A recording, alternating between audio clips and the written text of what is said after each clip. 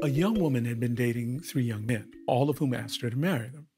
The first young man was wealthy. The second young man was exceptionally handsome. And the third young man was the most excellent kisser of the three.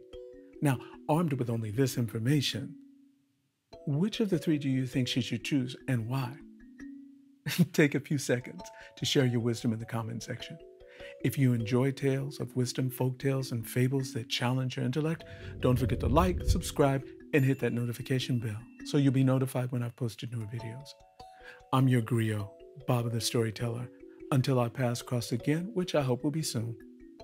Doni doni, kononi benyagada.